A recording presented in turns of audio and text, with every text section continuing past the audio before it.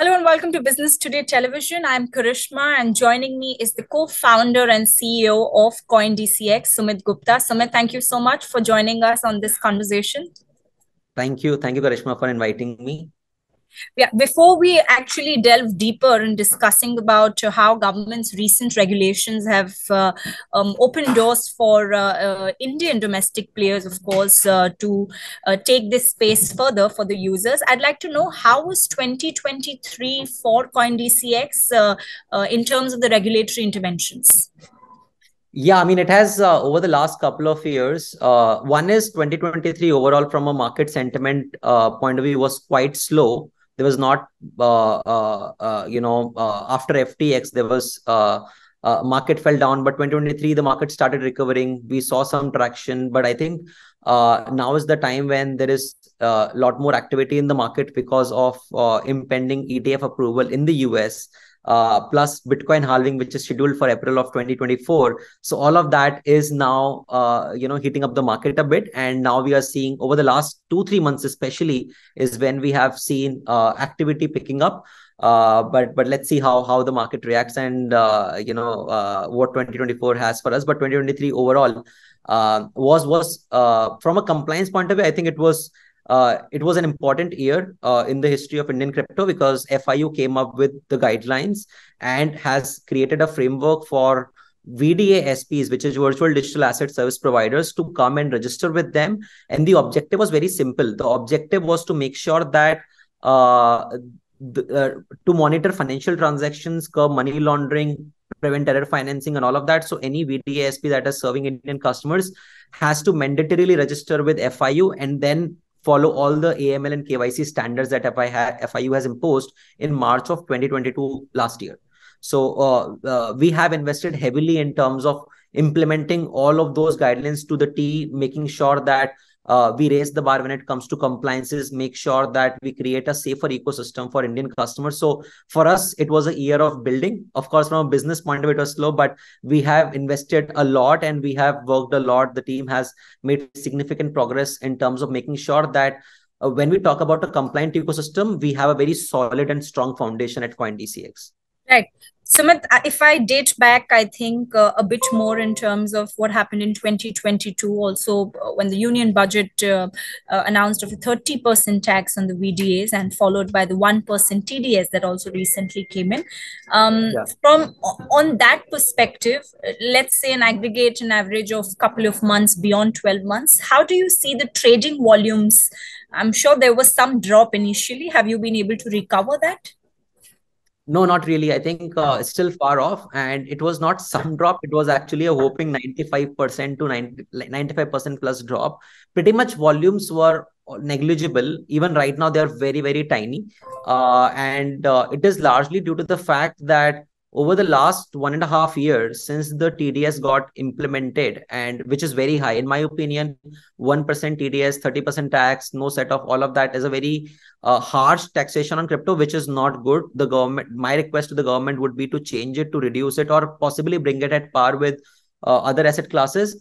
But what has really happened with that high taxation is that has moved people away from platforms that are complying with the tax laws to platforms which are not even complying and where there is no TDS reduction, there is no 30% offset. And I think that is not an industry that we want where, where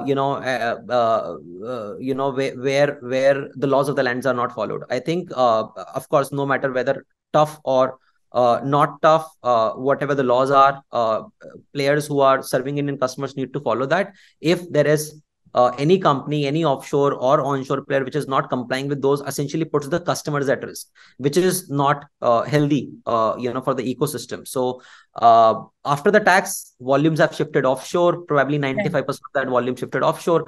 It's not good for the customers because it's risky for the customers. It's not good for the community. It's not good for the companies that are operating in the Web3 space in India. Plus, it's also not good for the exchequer because they are losing out on revenues. They are losing out more than the revenues. They are losing out visibility on what's happening in this space because 95% of the activity is outside the purview of FIU, right? And I think that this has to be solved. So in a way, I was kind of expecting it, because I've heard this concern from FIU and government people multiple times that their objective is, is to bring everyone under a common purview, common umbrella, so that at least they have full comfort in terms of crypto activity happening. And that maybe once that gets solved, then possibly our hope is that the taxation will also get normalized. It will get, little more lenient, and overall, we will move one step closer to a regulated crypto and Web3 ecosystem in India. Right. Very, very interesting point, Sumit, that you shared. And the fact that you said that more and more people are, because of the tax bracket, are moving to the illegal platforms to invest. But I think those could be more of a short-term benefit that they could avail until the compliance comes in. You did mention about FIU, and of course, recently they've issued show cause notices to 9 overseas entities, which has been quite earth-shattering kind of moment for a lot of players who wanted to move abroad in terms of investing in VDAs because of the Indian taxation. Do you see this shift? Do you see this to be a moment of crypto trading shift from international overseas borders back to India?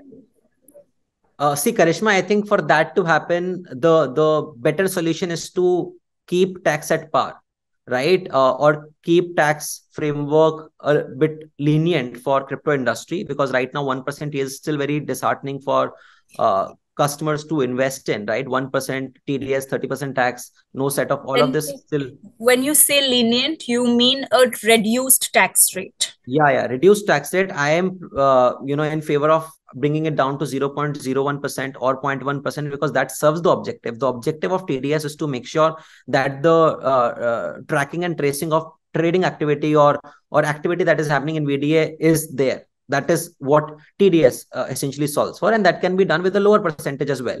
Why to have such a high taxation framework which disincentivizes people to trade on compliant platforms and moves them to illegal or offshore or non-compliant ones? Okay, got it. Of course, with the G20 also, and following the final meeting by IMF, FSB and IMF had finalized a regulatory paper on crypto assets. Now, though that paper did talk a bit about the risk factors, it did not really completely give the contours of the regulation law. How do you read that synthesis paper as for the industry? See, I think it's important to solve risk before governments get comfortable to come up with a regulation. It's a step-by-step process, right? And I believe the AML and KYC guidelines that are a part of FIU framework is one way to minimize risk, right? As I mentioned, that will give comfort to regulators that, okay, if there is any wrong activity or if any risk is coming, at least the government has full visibility. If there is any wrong transaction happening, then STRs are in place. The process 2 years back, there was no, even if we want to do an STR, we can't do it because the framework was not there. At least now it is there. So I think it's a gradual process, and the current phase that we are in, where there are registrations for VDA SPs in India, I think it's a step in that direction. While that takes its own time, it's important that the risk in the ecosystem, which has been highlighted, and of course there are benefits also that has been talked about, but important from a government point of view to focus on solving and minimizing the risk, protecting the interest of customers. I think those are the priority, and we are also aligned with that. That has to be done. And over time, regulation is in this space, which is a fast-moving, technology-heavy industry. It's not easy. I mean, it's not a 3 to 6 month job. I think it will take its own time, maybe probably 1, 2, 3 years as regulations globally evolve. But in India, I think we are already moving in that direction. And I think steps like these, steps like compliances, steps like that, there is at least a registration or recognition to, VDA SPs in the country, players like Coindcx in the country, I think is a step forward in the right direction. All of that should happen, keeping customer protection in mind. Right, the high taxation was putting customers at risk, was directly or indirectly exposing customers to potential frauds or scams, or interacting with unregistered non-compliant platforms, which should change. Okay, got it. Sumit, in terms of Coindcx, what are your plans in the future in terms of diversification? Are you also planning to expand it to a few more countries? I think recently you've made some investments. Yeah. So I think we have always aspired, and this is something that personally Neeraj and I discussed, that, okay, in other industries, because there is operational element, it's not easy to expand. But in Web3 space, because it's completely technologically native, digital native industry, our aspiration is to have an Indian born company and create that impact, not just in India, but globally as well, because the technology allows you to do that. So that's something which is a long-term aspiration that we have. And the plan was that, okay, why don't we take steps in that direction? So we have, of course, done some investment in player outside India as well. And I think the plan is to, achieve the line of make in India for the world. And that's something that I believe India should also have products. And I think we at Coindcx are fully confident that we can create a product or services which are at par or even better than international counterparts. And because we are very strong in terms of Web3 talent out there in Coindcx and in general India as a country. So why not take advantage of that strength of yours? Why not build a global company right from India? Is something that I think we would love to see. In fact, India would love to see, the community would love to see a company like that over the next few years. And we hope to sort of create some impact there at global level. But you continue to keep India as your base, right? 100%. India is our home market. India is our key market. India is something that will remain the heart, is the heart. And we continue to build all of that from India itself, because that is where how we can create that impact in the Web3 space, because India has so far been relatively slow when it comes to Web3 sector, but someone should come and take it to the next level in terms of building products and doubling down on technology, which we are doing with Coindcx, with our wallet offerings and a lot of things that we have worked on over the last couple of years. Okay. One last question, Sumit, and this is out of curiosity on a lighter note. In the past few years, have you seen more users being added? I know that the existing users, after all the kind of these regulations, may have wanted to move out. But in terms of any data that you have, and this could be specific to Coindcx, do you see new entrants in the field? Yeah, so I think let's divide it into two parts. New entrants will come from either new people investing or people who have already invested. One thing that we are seeing clearly is that people who already have investments in crypto assets, which was either on some of these offshore platforms or some of these platforms which are not under the ambit of FIU, there we are seeing good traction. We have in fact opened up channels for people to bring their crypto assets from these offshore non-compliant players to Coindcx in a very simple manner. So there we have built a solution. We welcome those people, and that is working seamlessly. So I think that is one way on how new customer acquisition can happen, and that is the early signs are decent. I think it will probably shape out gradually. The other side, which is new customers. Sorry to intervene, but now do you have these customers moving to you after FIU's decision of keeping? Yes. So after that only, I think we are seeing some early signs of that. Customers are now more aware about keeping their assets stored with compliant platforms, compliant FIU registered platforms. We are the first one to get FIU registered, when the guidelines came out. So customers inherently have a very high trust level on Coindcx. Because of that, we are seeing people already moving funds from Binance or other platforms to Coindcx for that matter. And that trend possibly in the last 3-4 days is what we are seeing currently. And the channel for customers to store their crypto assets safely is also there with Coindcx. So people can just open the app and can deposit it. So that is there.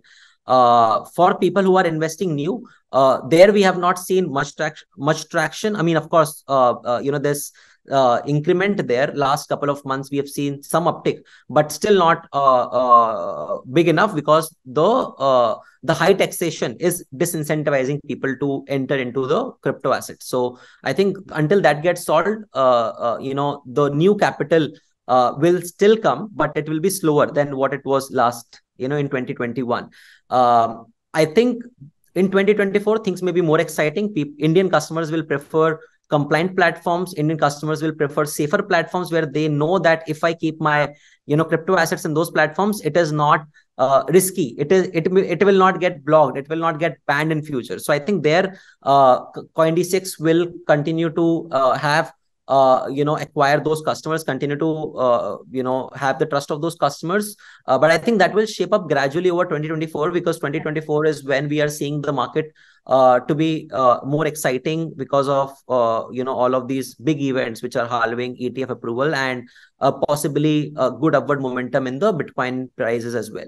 That's a nice subtle pitch to the Indian investors who are looking to, of course, get back to the trading bourses in India, especially for the crypto assets.